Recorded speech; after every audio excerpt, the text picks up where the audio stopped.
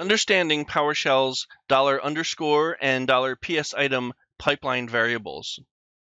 Quite simply, they represent the current object in the pipeline. They are automatic variables created by PowerShell internally. So to show you what this means, I'll give you some examples. First, to have some data to work with, I'm going to load this array into memory.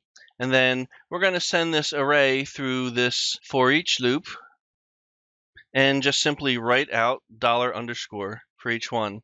So this executed the line, this is $_ for each one of those items sent from that array through that for each loop. So again, quite simply, this $_ represents the current object in the pipeline. So shorthand for $PSItem. They are the same thing. And to show you what I mean when I say they're the same thing, they're the same thing. You get the same result. So they're interchangeable, $_ $PSItem. A slightly more complex use of this automatic variable lets you access properties and functions of the object that's passed through the pipeline. So we can execute this little script to show you how this works.